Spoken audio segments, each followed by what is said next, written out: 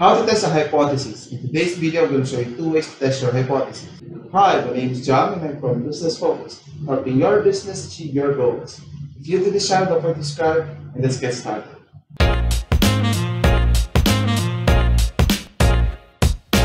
Here we have a sample data set comprised of sales for the past 30 days.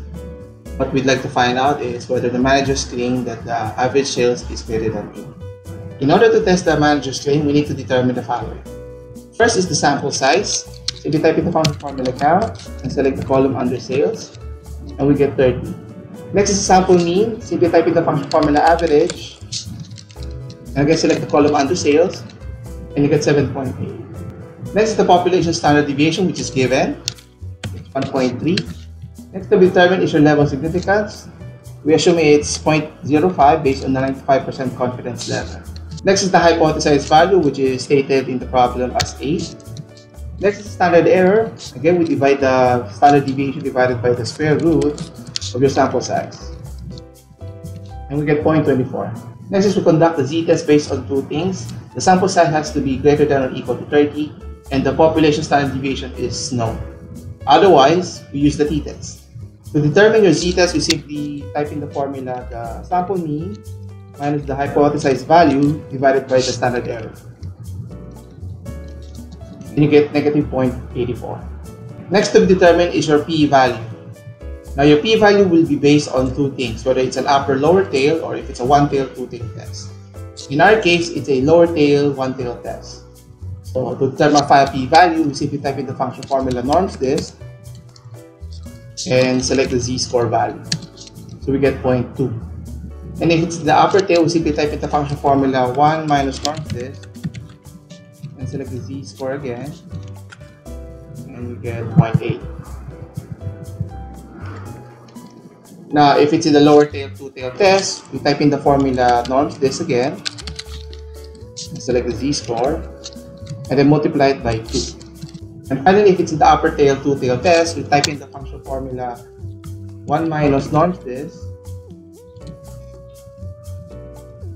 and select the z-score value and then multiply it by 2, and we get 0.6. And finally, to determine our conclusion, we type in the function formula if our p-value is less than or equal to our level of significance, which is 0.05, our conclusion will be to reject the null hypothesis.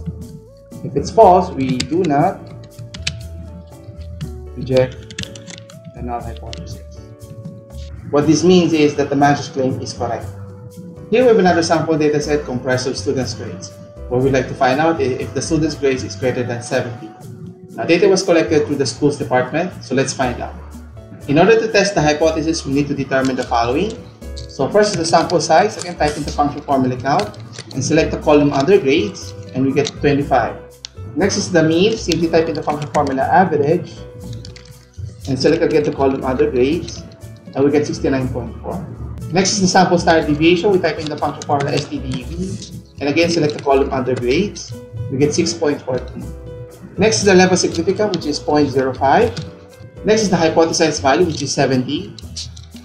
Next is the standard error. Again, divide the sample standard deviation divided by the square root of your sample size, and we get 1.20. Next to be determined is your t-test, and if your sample size is less than 30 or your standard deviation is unknown, we use t-test.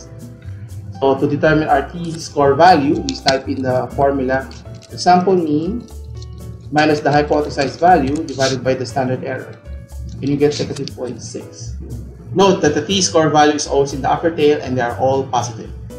To determine our p-value, we simply type in the function formula Ttest and type in ABS, select your t-test value, close parentheses, comma.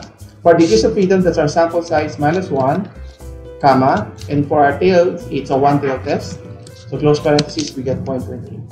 Next to the two-tail test, we simply type in the function formula again, Ttest, and ABS, select t-test again, comma, degrees of freedom is sample size minus 1, comma, and it's a two-tail test, close parentheses, we get 0.55. And finally, to determine the conclusion, we use the function if our p-value is less than or equal to our level of significance, which is 0.05, comma, the conclusion will be to reject